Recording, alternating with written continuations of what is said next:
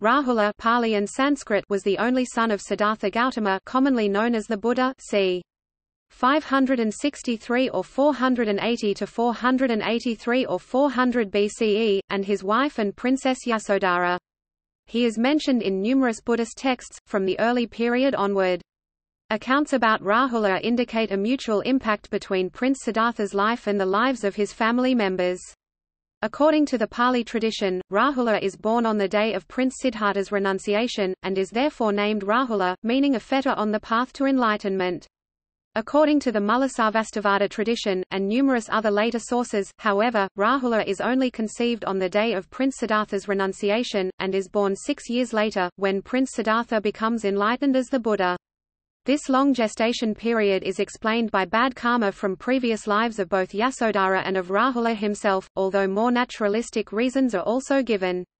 As a result of the late birth, Yasodhara needs to prove that Rāhula is really Prince Siddhartha's son, which she eventually does successfully by an act of truth. Historian Wolfgang Schumann has argued that Prince Siddhartha conceived Rāhula and waited for his birth, to be able to leave the palace with the king and queen's permission, but Orientalist Noel Perry considered it more likely that Rāhula was born after Prince Siddhartha left his palace. Between 7 and 15 years after Rāhula is born, the Buddha returns to his hometown, where Yasodhara has Rāhula ask the Buddha for the throne of the Sakya clan. The Buddha responds by having Rāhula ordain as the first Buddhist novice monk. He teaches the young novice about truth, self-reflection, and not self, eventually leading to Rāhula's enlightenment. Although early accounts state that Rāhula dies before the Buddha does, later tradition has it that Rāhula is one of the disciples that outlives the Buddha, guarding the Buddha's dispensation until the rising of the next Buddha. Rāhula is known in Buddhist texts for his eagerness for learning, and was honored by novice monks and nuns throughout Buddhist history. His accounts have led to a perspective in Buddhism of seeing children as hindrances to the spiritual life on the one hand, and as people with potential for enlightenment on the other hand.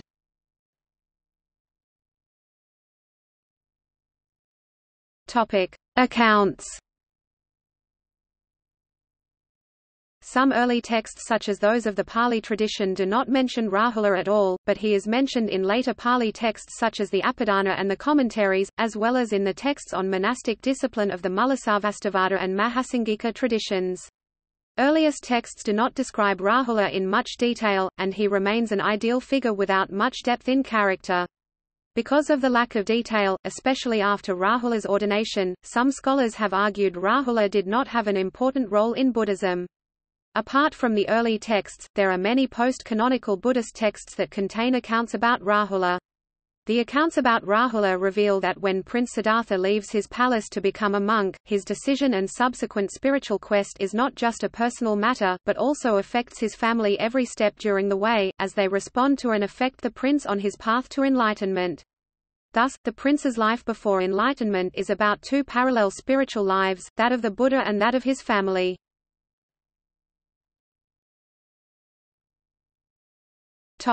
Birth.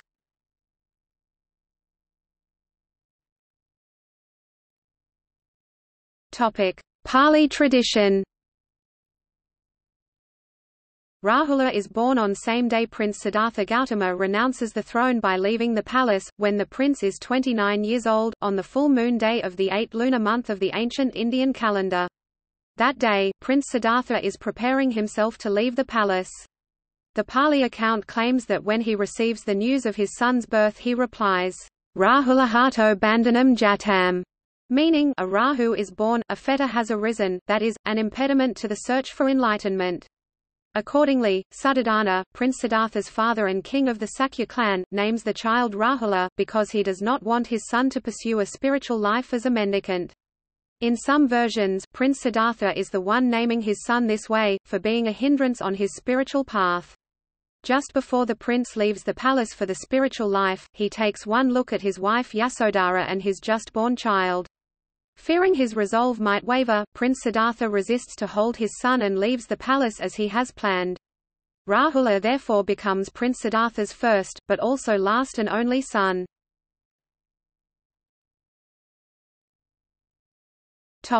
Other traditions. Other texts derive Rahu differently. For example, the Pāli Apadana, as well as another account found in the texts of monastic discipline of the Mulasarvastivada tradition, derive Rahu from the eclipse of the moon, which traditionally was seen to be caused by the asura demon Rahu. The Apadana states that just like the moon is obstructed from view by Rahu, Prince Siddhartha is obstructed by Rāhula's birth. The Mulasarvastivada tradition relates, however, that Rāhula is conceived on the evening of the renunciation of Prince Siddhartha, and born 6 years later, on the day that his father achieves enlightenment, which was during a lunar eclipse. Further credence is given to the astrological theory of Rāhula's name by the observation that sons of previous Buddhas are given similar names, related to constellations. Mulasarvastivada and later Chinese texts such as the Abhiniskramana Sutra give two types of explanation for the long gestation period. The first type involves the karma of Princess Yasodhara and Rāhula himself. According to this interpretation, Yasodhara has to bear the suffering of carrying a child in her womb for 6 years, because in a previous life as a cow herder she had refused to help her mother to carry a pail of milk and left it for her mother to carry the extra pail for 6 leagues. As for Rāhula, his karma was that in a previous life as a king he unintentionally had a sage wait for 6 days. In this life, he was a king and his brother, a previous life of the Buddha, was a hermit who had taken a vow he would only live from what was given by people. One day, the brother broke his vow to take some water, and feeling guilty, asked the king to punish him. The king refused to issue a punishment for such a trivial matter, but had his brother wait for his final decision and constrained in the royal gardens. After 6 days, the king suddenly realized he had forgotten about the hermit and immediately set him free, including apologies and gifts. As a result, Rāhula had to wait for 6 years before being born. In some versions, the king did not allow a sage to enter his kingdom and accumulated the same bad karma of a long gestation period. The later Mahayana commentary Mahaprajnaparamitopadesa Chinese, Daji du Lun Pinyin, Dajidulan does not blame Yasodhara's karma for the 6 years gestation period, but does mention Rāhula's same karma as a king. However, in the 13th-century Japanese devotional text Ron Koshiki, Rāhula's late birth is seen as evidence of a miracle, rather than a result of karma. The second type of explanation consists of the more naturalistic argument that Yasodhara is practicing religious austerities involving fasting and sleeping on a straw bed, which causes Rāhula's growth to slow down. She is involved in these practices during the time when Siddhartha is practicing self-mortification. Later, King Suddhodana prevents Yasodhara from hearing any news of her former husband, and she gradually becomes healthier, as the pregnancy continues normally. However, some time later, the false rumor spreads that the former prince has died of his asceticism. Yasodhara becomes very desperate and depressed, endangering her own pregnancy. When the news reaches the palace that Siddhartha has attained enlightenment, Yasodhara is overjoyed and gives birth to Rāhula. Buddhist studies scholar John S. Strong notes that this account draws a parallel between the quest for enlightenment and Yasodhara's path to being a mother, and eventually, they both are accomplished at the same time. The late childbirth leads to doubts in the Sakya clan as to who is the father, as told in the Mulasarvastivada tradition, in the Mahaprajnaparamitopadesa and in the later Chinese Zabaozangjing Chinese. Since Rāhula's birth was not regarded by Buddhists to be a virginal or miraculous birth, tradition had to explain that Prince Siddhartha was actually the father. Yasodhara responds by putting her child on a stone in a pond of water and making an act of truth that if Rāhula is really his child, that Rāhula and the stone may not sink, but rather float back and forth. After she makes the declaration, the child floats according to her vow. Strong notes that this is a symbolic parallel with the attainment of enlightenment by the Buddha, described as the further shore, and coming back to teach humankind. The Mahaprajnaparamitopadesa contains another account, in which Prince Siddhartha has several wives, and a wife other than Yasodhara is the one defending her, being witness of her innocence. Furthermore, in both the Mulasarvastivada texts and the Mahaprajnaparamitopadesa, there is a third account that proves Yasodhara's innocence. The Buddha makes everyone around him look identical to him, through a supernatural accomplishment. Rāhula proves that the Buddha is his true father when he manages to approach the real Buddha straight away. In a fourth story about proving Yasodhara's purity, appearing in Chinese Avadana-style texts from the 5th century CE onward, she is burnt alive, but miraculously survives.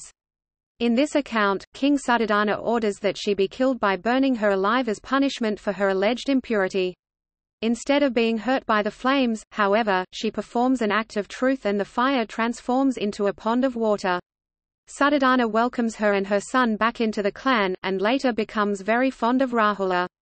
Some Chinese Jatakas say that he recognizes his son Siddhartha in the child, and manages to better cope with the loss of Prince Siddhartha. Religion scholar Reiko Onuma sees the fire ordeal as a metaphor that parallels the Buddha's enlightenment, a similar argument that Strong makes.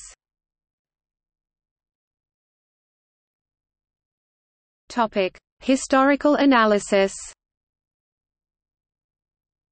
Historian Wolfgang Schumann hypothesized that Prince Siddhartha conceived Rāhula to please his parents, to obtain their permission for leaving the palace and becoming a mendicant. He further speculated that the prince only conceived a son 13 years after his marriage, because Yasodhara initially did not want to bear a child, for fear that the prince would leave the palace and the throne as soon as the child was conceived. Orientalist and missionary Noel Perry believed that a late gestation period was more historically probable than the birth on the same day as in the Pāli tradition. She believed that if Prince Siddhartha had left an heir to the throne, there would have been no sound reason for him to leave secretly at night. She further argued that there are many sources that try to explain the long gestation period, indicating an established tradition. Besides historical speculations, Buddhist studies scholar Kate Crosby argues that Prince Siddhartha conceiving or giving birth to a son before his renunciation functions as a motif to prove that he is the best at each possible path in life. After having tried the life of a father to the fullest, he decides to leave it behind for a better alternative. In early Buddhist India, being a father and bearing a son was seen as a spiritual and religious path as well as that of renouncing one's family, and Prince Siddhartha's bringing a son in the world before renunciation proves he is capable of both.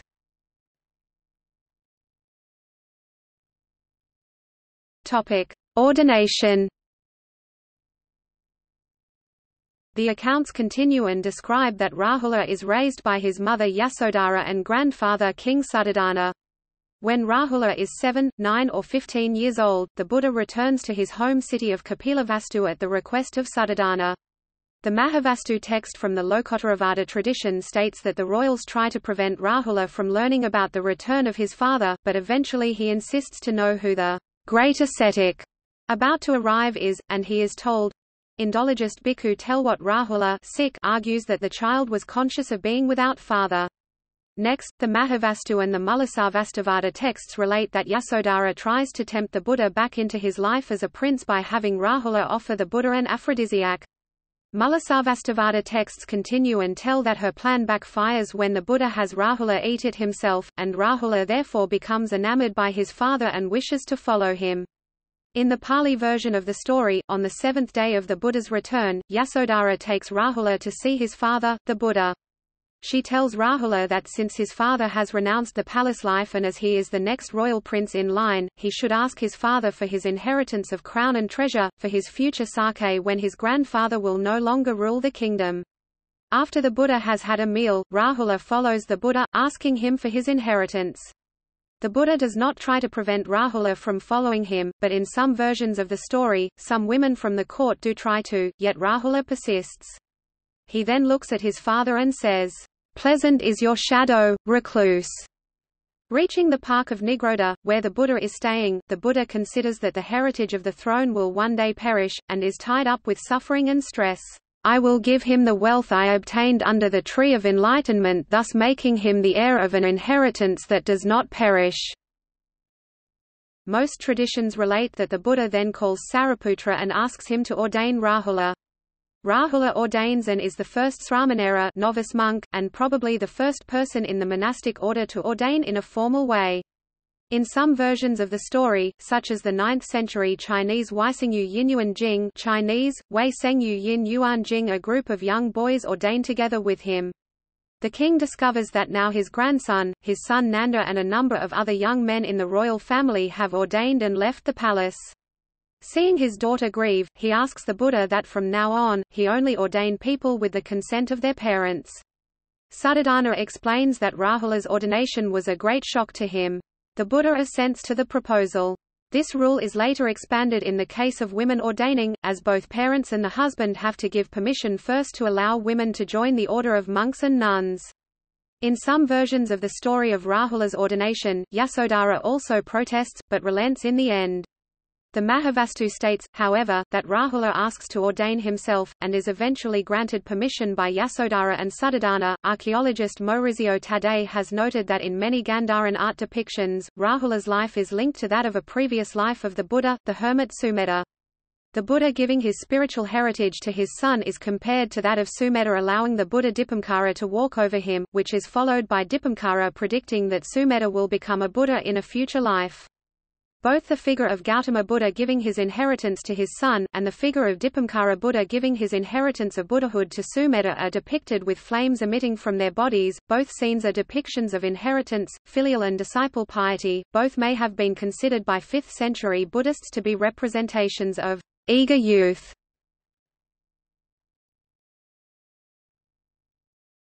Topic: Enlightenment and death. According to the Pāli texts, once Rāhula has become novice, the Buddha teaches Rāhula regularly. His instructions are very age-specific, using vivid metaphors and simple explanations.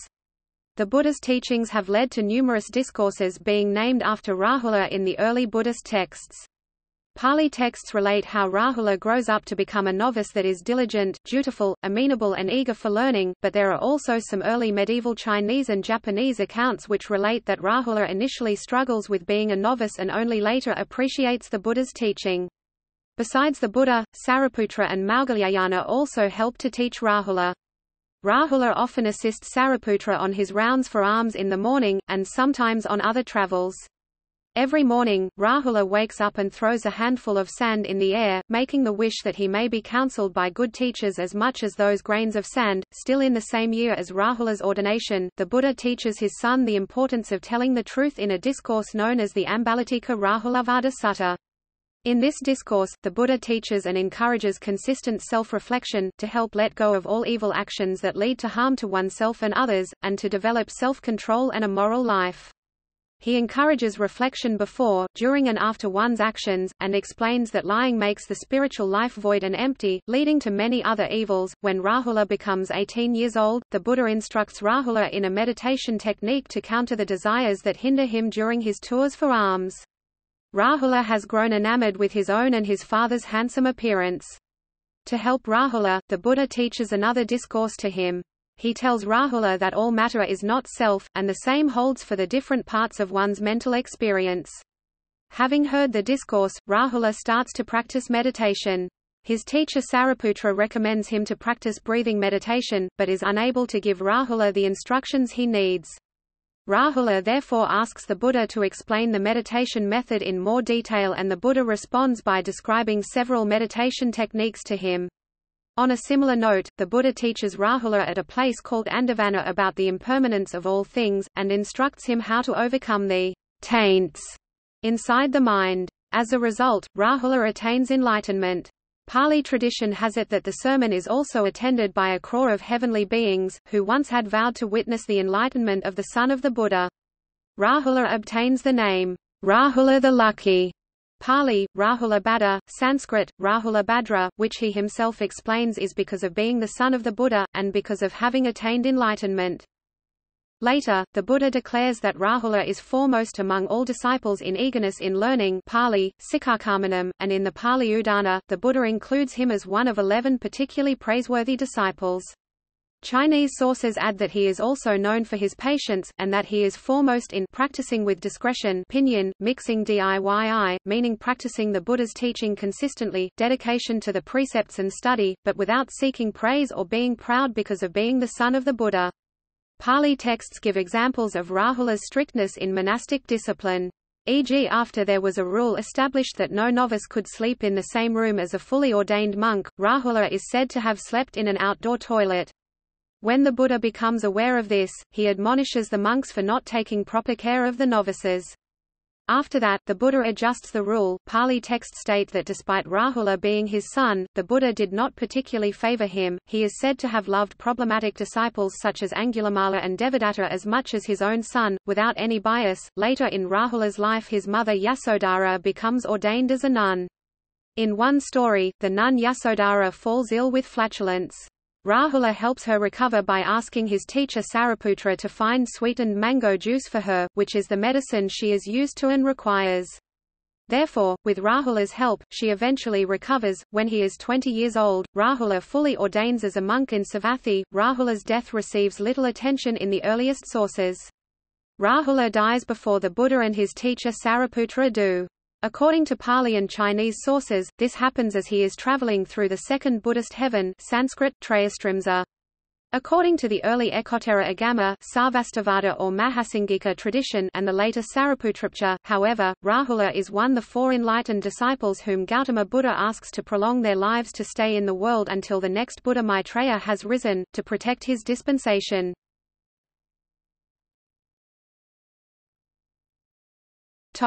Previous lives. Following the Pāli and Sanskrit language sources, Rāhula is the son of the Buddha to be throughout many lifetimes. He developed his habit of being amenable and easy to teach in previous lives.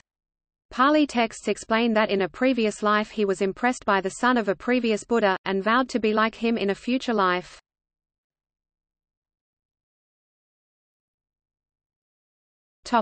Legacy.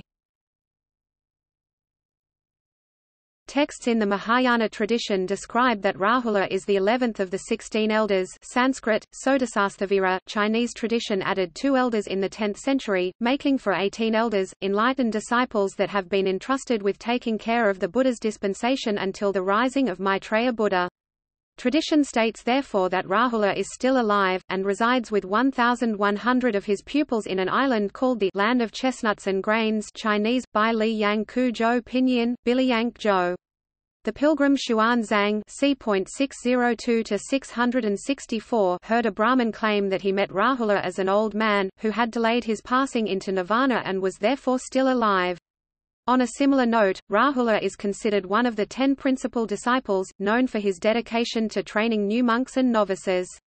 Moreover, he is considered to be one of the 23 to 28 masters in the lineage of the Tiantai tradition, one of the 28 in the Chan lineage, and one of the 8 enlightened disciples in the Burmese tradition. As one of the enlightened disciples responsible for protecting the Buddha's dispensation, Rāhula has often been depicted in East Asian art. He is depicted with a large, umbrella-shaped head, prominent eyes and a hooked nose. The Chinese monks Xuan Zhang and Faxian c.320–420 CE noted during their pilgrimages in India that a cult existed that worshipped Rāhula, especially in the Madura area. Whereas monks would worship certain early male disciples following their particular specialization, and nuns would honor Ananda in gratitude for helping to set up the nuns' order, novices would worship Rāhula. The 2 Chinese pilgrims noted that Emperor Asoka built a monument in honor of Rāhula, especially meant for novices to pay their respects. Religious studies scholar Laurie Meeks points out with regard to Japan, however, that Rāhula was not the individual object of any devotional cult, but was rather honored as part of a group of enlightened disciples, such as the 16 elders. Exception to this was the 13th–14th century, when the figure of Rāhula became an important part of a revival of devotion to early Buddhist disciples among the old Nara schools, as chanted lectures koshiki rites, and images were used in dedication to Rāhula. On regular days of religious observance, male and female novices performed rites and gave lectures in honor of Rāhula. These were popular with the laypeople, as well as with priests that aimed to revive early Buddhist monastic discipline. In the Koshiki, Rāhula was praised extensively, and was described as the eldest child, eldest being a devotional term, since Prince Siddhartha had no other children. The Lotus Sutra, as well as later East Asian texts such as the Rawn Koshiki, relate that Gautama Buddha predicts Rāhula will become a Buddha in a future life, named, stepping on 7 treasure flowers. Sanskrit, Saptaratnapadmavikrama. In these texts, Rāhula was seen as a Mahayana type of Buddha to be, who would save many sentient beings and live in a pure land. The exhortations the Buddha gives to Rāhula have also become part of his legacy. The Ambalatika Rāhulavada Sutta became one of the 7 Buddhist texts recommended for study in the inscriptions of the Emperor Asoka. This discourse has been raised by modern ethicists as evidence for consequentialist ethics in Buddhism. Though this is disputed, Rāhula is mentioned as one of the founders of a system of Buddhist philosophy called the Vaivāsika, which was part of the Sarvastivada schools. He is also considered by some Thai schools of Buddhist Boran meditation to be the patron of their tradition, which is explained by referring to Rāhula's gradual development in meditation as opposed to the instant enlightenment of other disciples.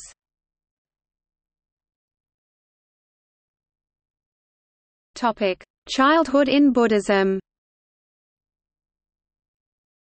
From the narratives surrounding Rāhula, several conclusions have been drawn with regard to Buddhist perspectives on childhood.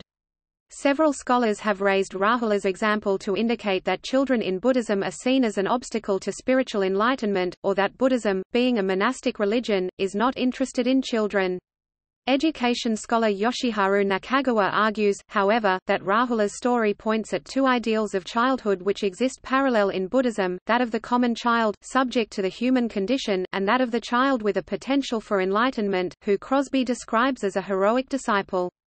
Religion scholar Vanessa Sasson notes that although Prince Siddhartha initially abandons his son, he comes back for him and offers a spiritual heritage to him as opposed to a material one. This heritage is given from a viewpoint of trust in the potential of the child Rāhula, presuming that the Buddhist path can also be accessed by children. The acceptance of Rāhula in the monastic order as a child set a precedent, which later developed into a widespread Buddhist tradition of educating children in monasteries. The numerous teachings given to Rāhula have left behind teaching material which could be used for teaching children of different ages, and was sophisticated for the time period. Theravada tradition further built on this genre, with Pāli manuals of religious teaching for novices.